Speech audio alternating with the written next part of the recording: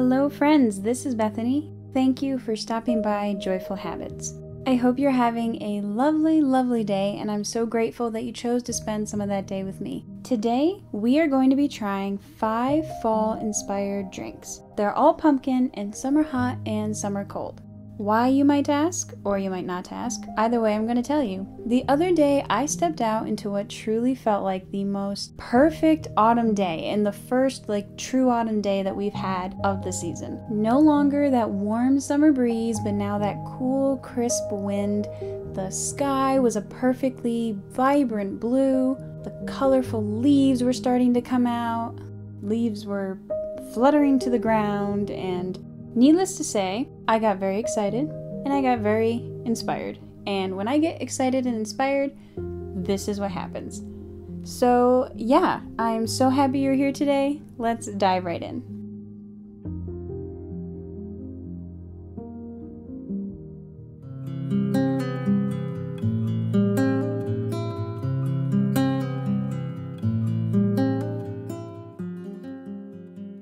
Okay, so first up, who doesn't love a delicious cup of hot chocolate?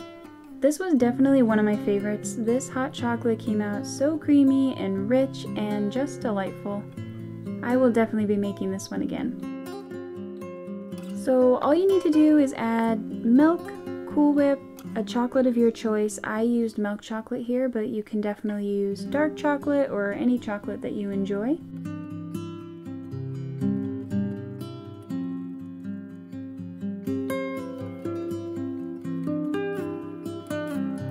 Some cocoa powder,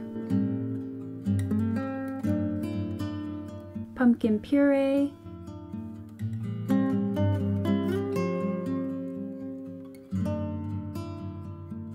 and a little bit of pumpkin spice. Oh, and just a little bit of maple syrup.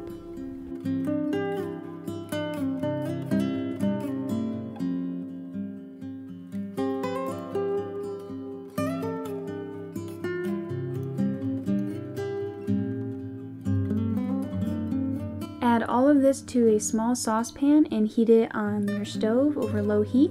Make sure you stir it pretty frequently just so you don't burn anything. And if you want to recreate any of these, definitely check out the description box below. I'll have all the recipes and measurements there.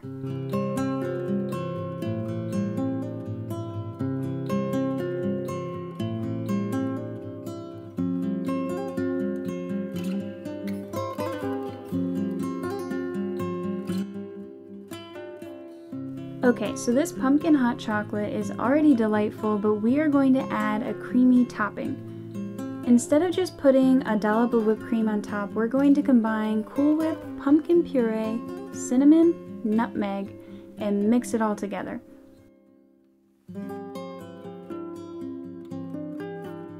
Now you could definitely just mix this together by hand or with a spoon or a whisk. Well, not with your hand, but using your hand, hold a spoon or a whisk. You get it. But if you have it, a handheld frother works really nicely, and I found this one online for like $8, so they're not that expensive.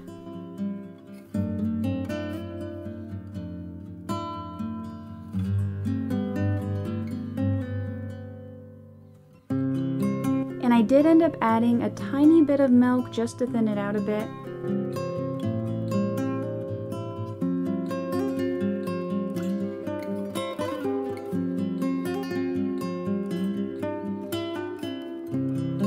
And then I also decided to add a tiny bit of maple syrup for sweetness. And in case you couldn't tell, I am making this up as I go, but it turned out really good, so you can't be afraid to try new things.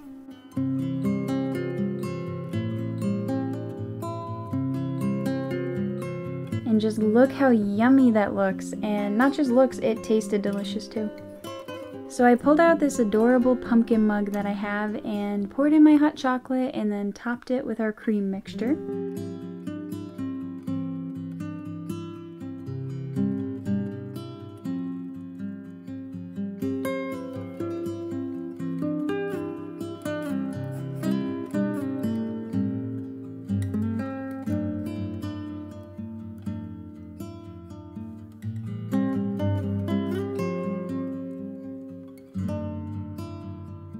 Like I said, this was definitely one of my favorites. So creamy and smooth, and the flavors were just perfect.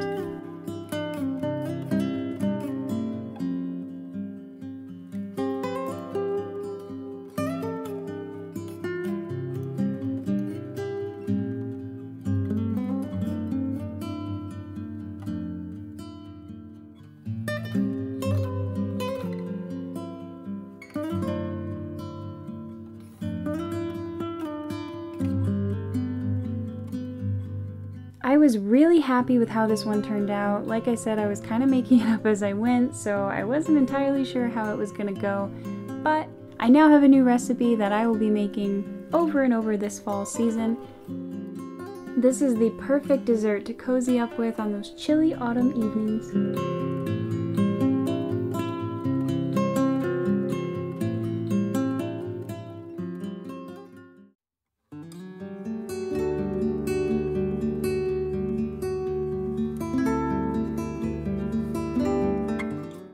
Okay, so we've made a cozy hot drink for those cold autumn evenings, but what if you're still experiencing warm weather, or you just prefer cold drinks? Well, we're gonna try making a pumpkin cold brew. First up, we're gonna make the creamer for our coffee. Mix together some half and half or heavy cream, milk, vanilla, I used vanilla paste, pumpkin puree,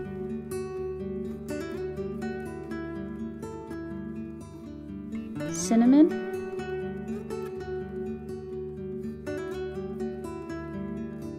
a pinch of nutmeg, and a little bit of maple syrup.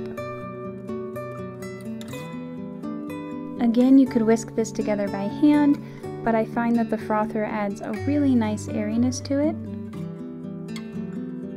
Okay, now you're going to choose whatever glass you want to use. I have a regular water glass here, but what I did is I put it in the freezer for a little bit just to make it look cool. Cool, pun unintended. But anyway, to make it look cool and to keep the drink chilled. The other fun thing I did for this was to make some coffee ice cubes. All I did was brew up a cup of coffee and pour it into an ice cube tray, and that's that. But because this is Joyful Habits, and around here we can't resist adding just a touch of whimsy, I couldn't stop there. So what I did is I found some pumpkin molds and I made pumpkin-shaped coffee ice cubes. Totally not necessary, but totally fun, and I really love how they look.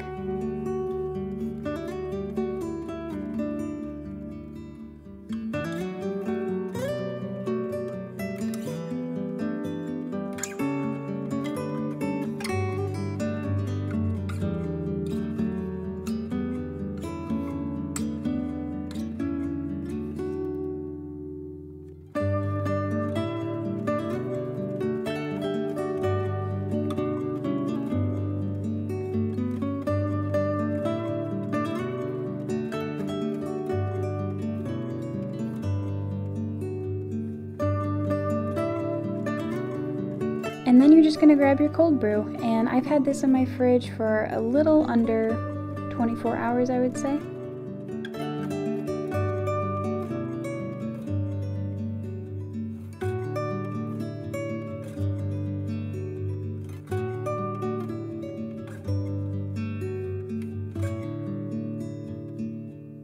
And then we're going to just top it all off with the creamer we made. I love how this looks. The colors are beautiful and it just looks really delicious.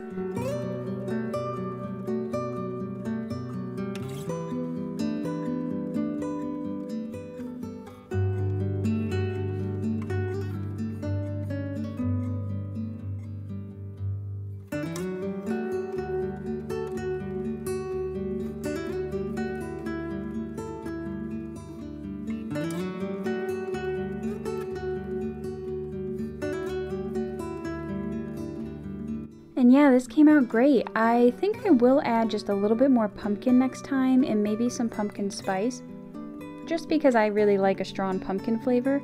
And of course you can adjust the coffee to creamer ratio based on your personal preference. Overall, a great recipe though, especially if you want to feel those autumn vibes, but it's just a little too warm out to have a hot cup of coffee.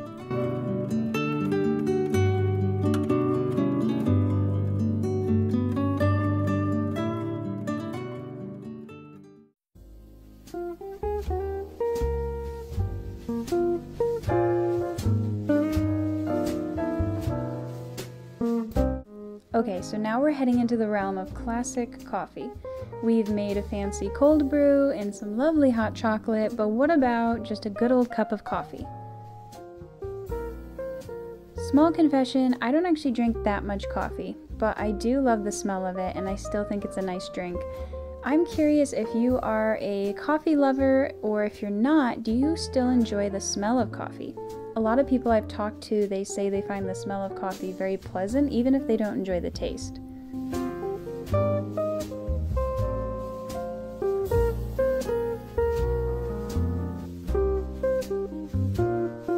Okay, and for this recipe, we're going to need milk, pumpkin puree, brown sugar, pumpkin pie spice, vanilla, Cool Whip, and of course coffee.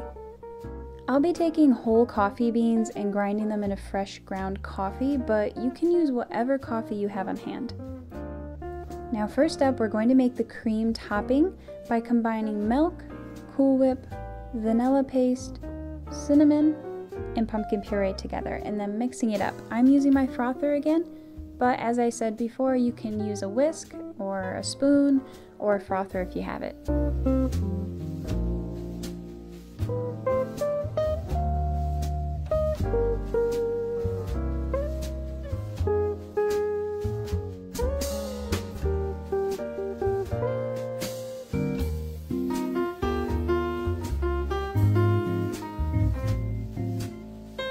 And now for our coffee. Like I said, I'll be grinding up fresh coffee, but it's definitely not necessary.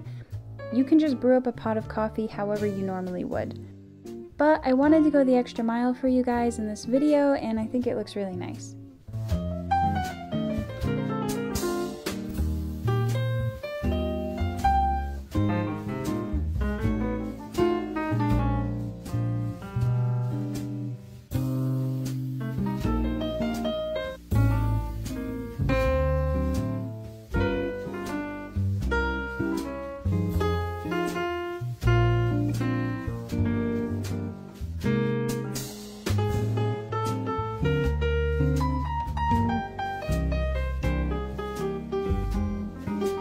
Okay, we now have our freshly ground coffee beans. It smells wonderful in here right now. I think coffee is just such a cozy and inviting smell.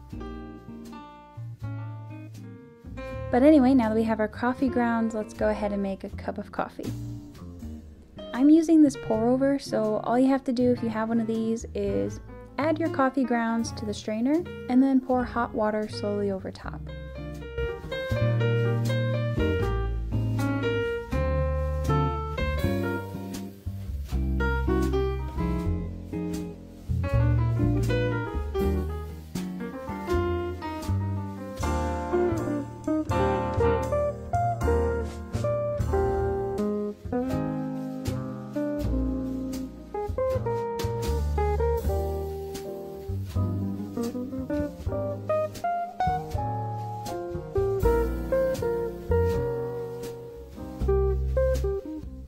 And then we just wait for the water to drip through and become coffee. I guess it was always coffee, but liquid coffee, coffee extract, different form of coffee, you get it.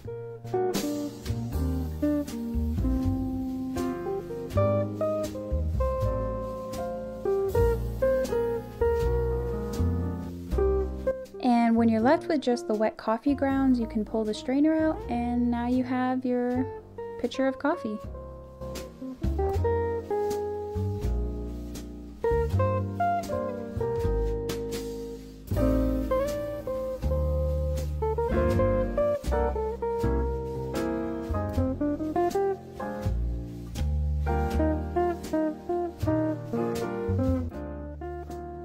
Okay, so we have our cream topping, we have our coffee, but we still have one more component to this coffee drink. In a small saucepan, combine milk, pumpkin, brown sugar, and pumpkin pie spice together, then heat on the stove, stirring frequently.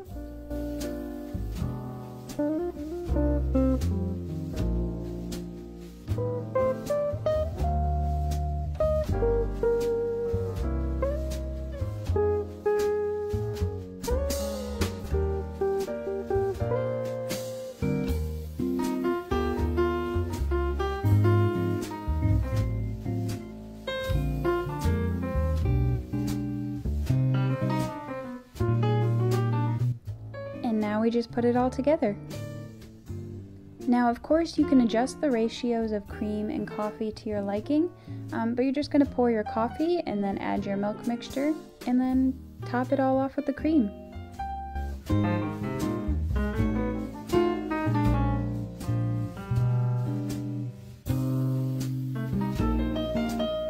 And I sprinkled a little bit of cinnamon on top for an added finish.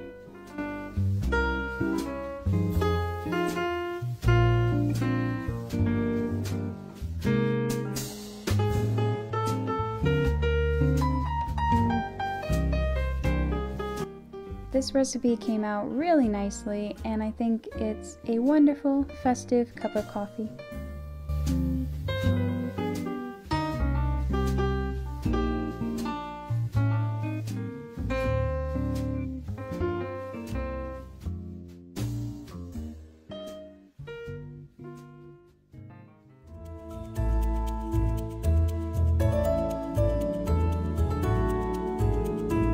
I am really excited for this one. I had a lot of fun making this. We are making a pumpkin pie milkshake.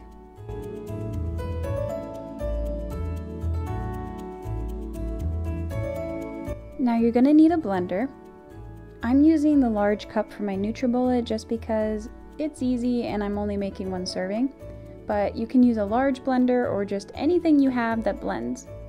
This recipe is very simple. We're just going to start by adding our vanilla ice cream to the blender.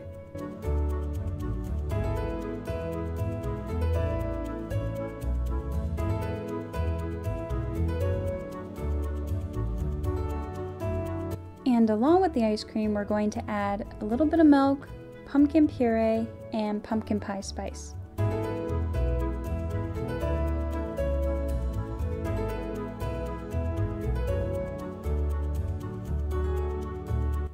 And then you're going to blend it up until you have something that looks like this.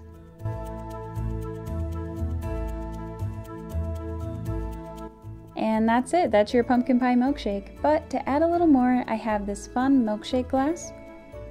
And I'm going to line the inside of the milkshake glass with some melted caramel. If you're not a fan of caramel, you can omit this, but I think the caramel and the pumpkin flavors complement each other really nicely. And it looks really pretty as well.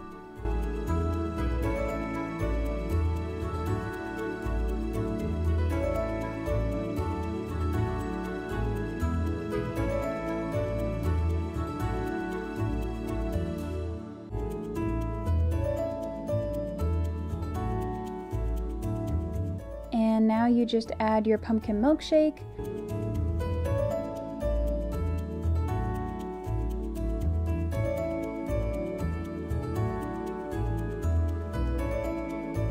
I decided to top it with a little whipped cream. Okay, maybe a little too much whipped cream.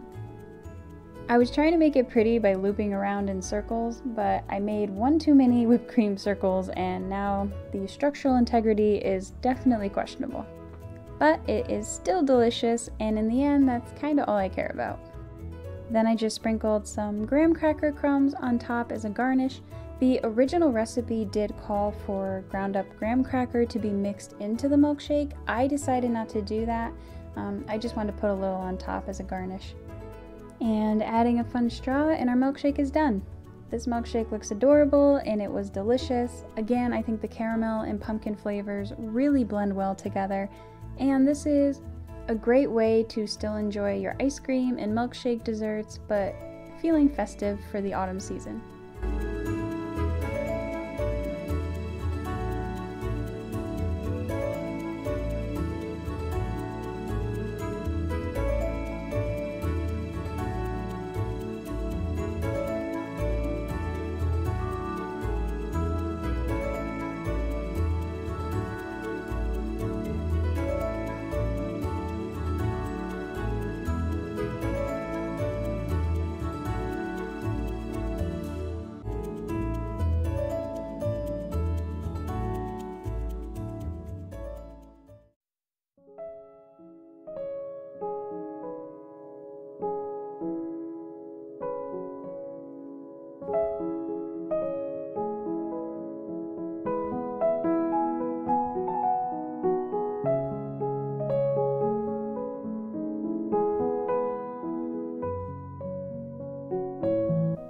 our final drink is a pumpkin chai tea.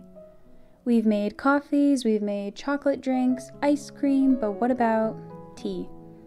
I personally am a huge tea drinker, and I love to buy bulk herbs and make my own tea blends, or cut up some raw ginger and make a ginger tea with honey, and I also enjoy the many varieties of tea that you can find at the store.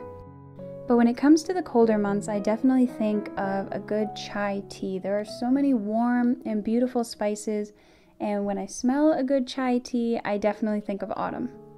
So again, we are making our cream topping first. We're going to add together some Cool Whip, vanilla, cinnamon, and mix it all together and set it aside.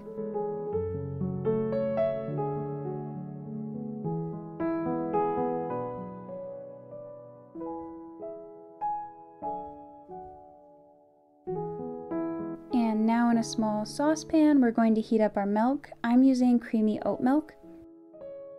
Adding to that maple syrup,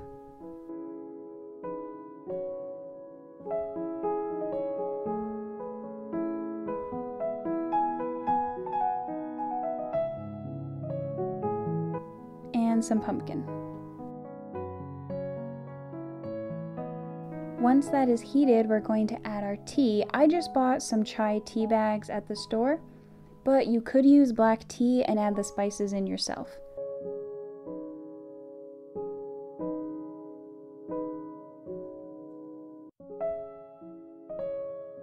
And now you're just going to let your tea bags steep. I used 2 tea bags, and I'm also letting them steep a good 20 minutes. If you prefer your tea to not be as strong, just use less tea bags and steep it for less time.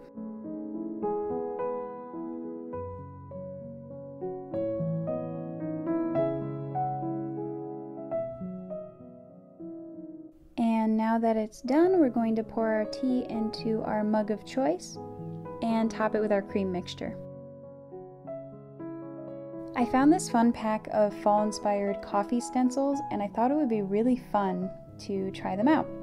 So we're going to use this stencil and some cinnamon to put a cute little pumpkin on top of our pumpkin chai tea.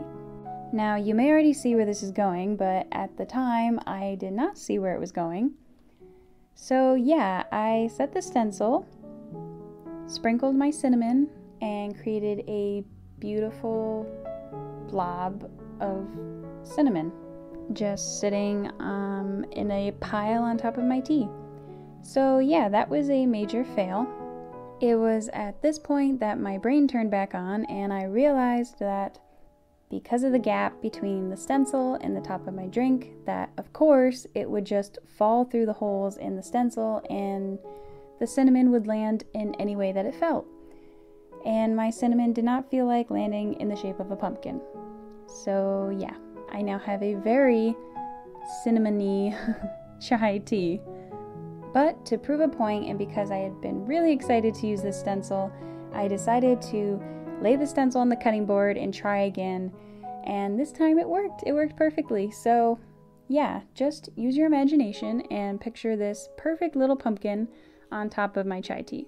But despite my pumpkin failures, this chai tea was amazing. I know I said the hot chocolate was my favorite, but this one definitely challenges that. I couldn't stop sneaking little sips of this one, which I had to try and control myself because I had to take pretty pictures and videos to show you guys, but I wanted to just drink this right up. It was so good. The flavors are cozy and delicious, and if you enjoy chai tea, I would definitely give this one a try. Well, I really hope you've enjoyed this video. I had a lot of fun with this and enjoyed some tasty drinks as well. And I've got to say, I was going over my list of ideas earlier, ideas for this channel, and I now have over 17 pages of ideas. And I'm not talking sloppy notes, I'm talking 17 typed size 12 font Word document pages on my computer, just filled with some really fun ideas. And I'm just so excited for what's to come, and I can't wait to get to them all. You know, talking to the internet can be really scary, but I'm so happy that I finally took the jump and found the courage to start this YouTube channel. And I'm so beyond happy that you found me and you're here to share in the fun. I'm so excited for where this channel is headed, and I'm just really having fun with it. And I think, and I hope anyway, that I'm improving just a little bit with each video and offering up content that truly enriches your life in some way. Like I say, when you watch my videos, I'm hoping that you learn something, or you become inspired, or walk away with a smile, and I truly mean that from the bottom of my heart. So yeah, I just wanted to say hello and thank you for finding me and sticking around, and I hope you're doing okay, and I cannot wait to see you in my next video. So with that being said, my name is Bethany, and this has been Joyful Habits, where we daydream and add a touch of whimsy to the ordinary. I cannot wait for you to join me in my next video, and until then, keep smiling. Bye.